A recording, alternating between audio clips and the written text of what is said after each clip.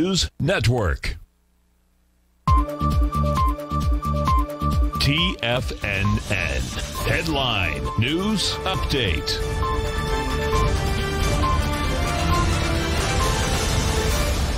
Good afternoon, folks. Steve Rhodes coming to you live from the shores of Delray Beach, Florida. This is your 2 p.m. update. Currently, we've got the Dow trading down 465. The S&P's off 35.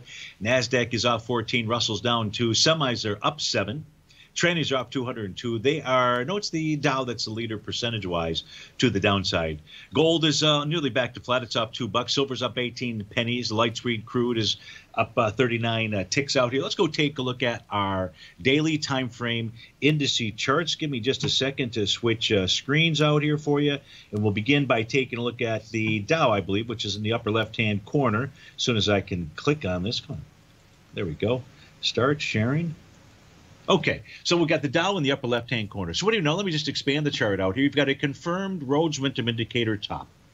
Yesterday, you had the shooting star candle. That gave us a signal of a Rhodes Momentum Indicator top. Now we're down below the oscillator and change line at 34,616. This is suggesting that price should make its way towards the 33,526 level. That is a TD9 breakout. Not unless price closes below that will there be anything wrong with the Dow. If we look at the S&P 500, yesterday it confirmed a Rhodes Momentum Indicator top, and it confirmed it because price also, not only was it a bearish reversal candle, bearish sash, price was also below that oscillator and change line. Its price target 40.9551.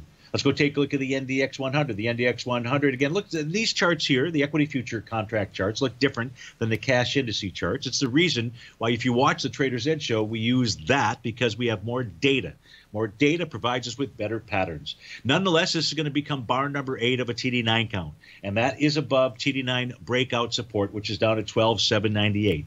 Price can still make its way down there. Just recognize that bar 8, bar 9, or the bar following 9, as long as those are the low of the pattern, they are a valid pattern out here. Bar 9 still has to complete, but it looks like the NDX 100 will generate that pattern.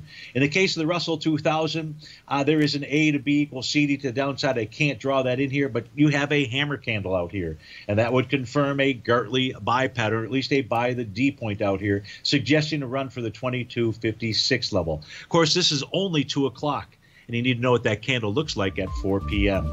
The semis back above 29.5880. That would suggest to you and I that price is going to make its way up to 30.97. Folks, stay tuned for David White, Power Trading Hour. That's up next. Have a terrific Tuesday. We'll look forward to seeing you tomorrow. Take care and be safe.